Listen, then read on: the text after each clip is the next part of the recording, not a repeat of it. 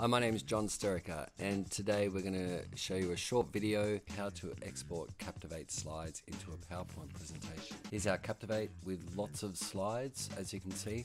Trying to take a screenshot of each one and then individually putting it into PowerPoint wouldn't work, so we're going to export the Captivate presentation as a Word document. So just create a simple Word document by printing the Captivate file.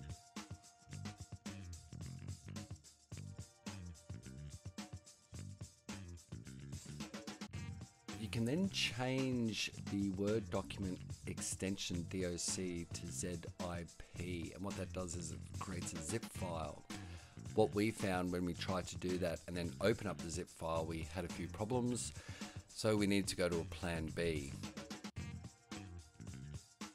Going to the plan B is simply a case of creating a Word document and saving it as an HTML document, which is basically a web page.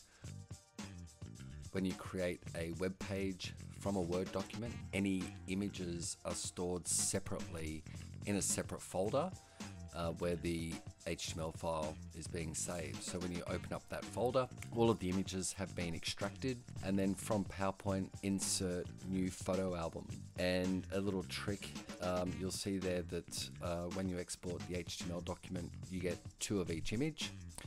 So if you change the viewing area of the window into two columns, you can just do a lasso select of one of the columns, which would select every second image, and then you can change the options available as to how you would like those images to be displayed.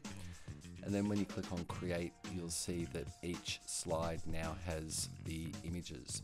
You can also change background colors of the slide itself, and there you go.